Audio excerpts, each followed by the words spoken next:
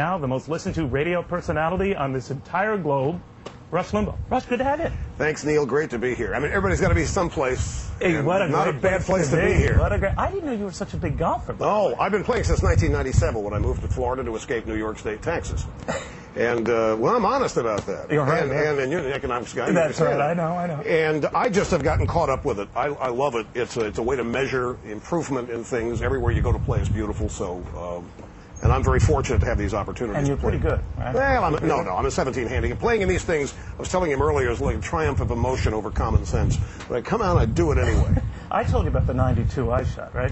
And then on the second hole, what did I get? We've all been there. We've all been there. Let me ask you, though, Rush. I mean, it comes out a day as this tournament kicks off. You wouldn't know it. We got this world rocked by violence, this growing escalation responding to anger, Muslim anger, other cartoons. Now a lot of people are saying it's going to affect even our society. Is it that bad?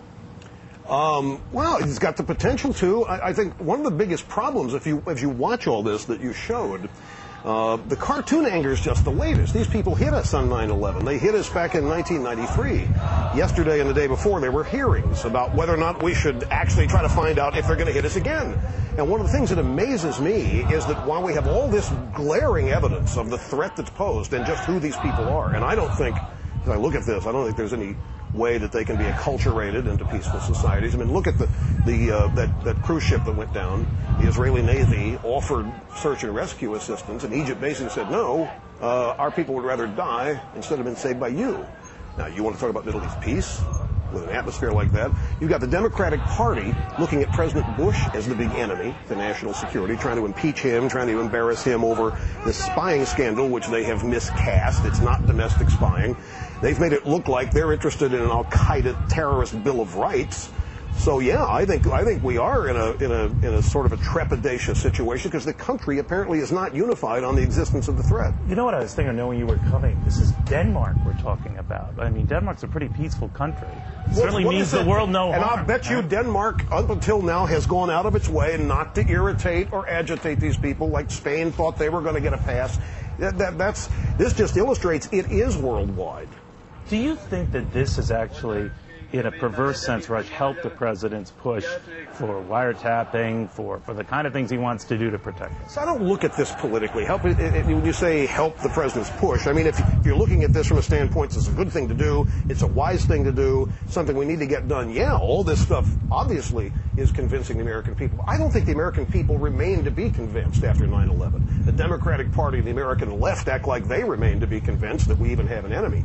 So I think in case of George W. Bush, where this is concerned, foreign policy, national security, the heck with the polls and all. He's going to do his job. To heck with what the media is saying about him or what Jimmy Carter says at a funeral about him. He's going to go do his job, and we're thankful for that. I think we all ought to be. But, you know, it's funny. When Americans are polled on this subject, Rush, they're all for polling the bad guys and tapping the bad guys. When they're asked if it were you, they're dead set against it. They want to poll me or spy on me? Right. Not you specifically. No.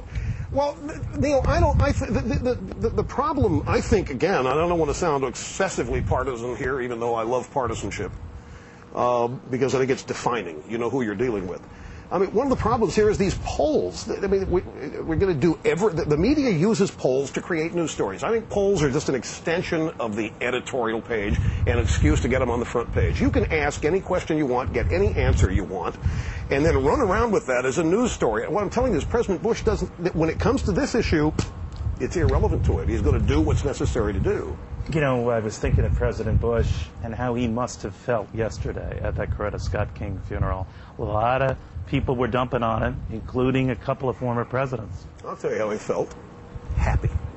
These people are embarrassing themselves. These people, the Democratic Party, that funeral yesterday it had everything in it. It had a Brokeback Mountain moment in it when Bishop Eddie embraced Bush, or Bush embraced him, gave him a kiss on the cheek. Then you had a bunch of Wellstone memorial moments.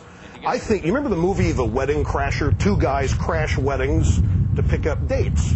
The Democratic Party crashes funerals. They're now the funeral crashers, and they're out there trying to pick up votes. And it's absurd if they think behavior like that.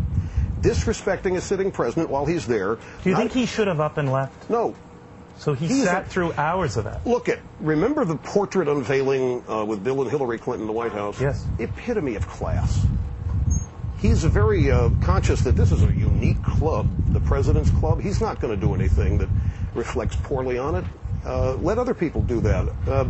I was on the air yesterday. Some people said, "You think Bush should have gone up and left?" No. Bush doesn't look bad here. Bush looks above it all. These people are the ones that look petty. How did Jimmy Carter look? No different than Jimmy Carter has looked since the days before he was. This is how he got his Nobel Prize. You travel around the world and you beat up George Bush, and the Nobel Committee will say, "You're our guy," and give you the prize. But normally you have the dignity of not doing it in front of George Bush. He did it in front of him. Yeah, but you see, it's another thing. Still did it with his back turned. Didn't have the guts to turn around and face him and say that. Neither did Joe Lowry. It's easy as heck to do it when the guy you're talking about is not watching you or looking at you. I think they're a bunch of cowards. They think they're entitled to power. They haven't been in power for a long time.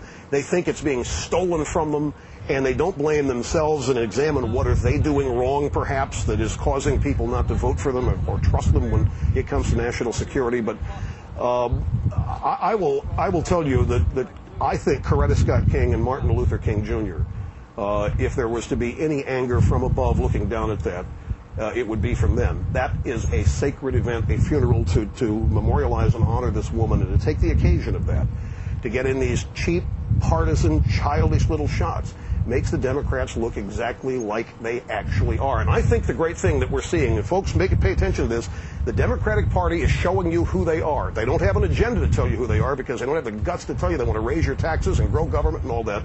But they're so angry and they're so irrational that their anger is causing them to shed the camouflage and shed the mask, and we're finding out they are mean-spirited, they are discriminatory, they are extremist, and they're wrong. I had no idea you were conservative. And we can't, I don't think that they're showing they cannot be trusted. But let me ask you, you talk about the kind of things that you claim Democrats are.